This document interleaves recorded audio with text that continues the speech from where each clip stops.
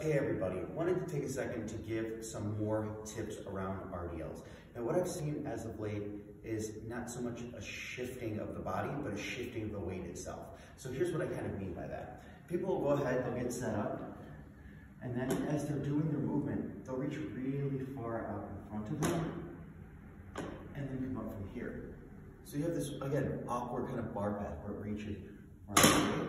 Now watch, instead, think you're gonna keep a vertical bar path and you're gonna move your body around the bar path. So I'm gonna line up over the top of my foot, right?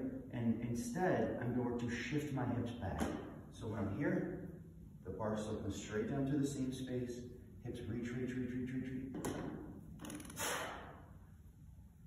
And descend the hips way back. So here's the second tip.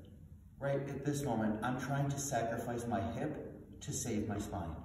Now, if you get down to the bottom, like your back starts to hurt, most likely there's flexion at your spine here, right? So now I'm sacrificing my spine to protect my hip. So I'm gonna be able to use the hip. There's a lot more meat, right, than on my low back, let's say. So I'm gonna go ahead and think about it. Just send my hips way back. I'm just gonna stand up. So I move around the bar compared to, I move the bar around me.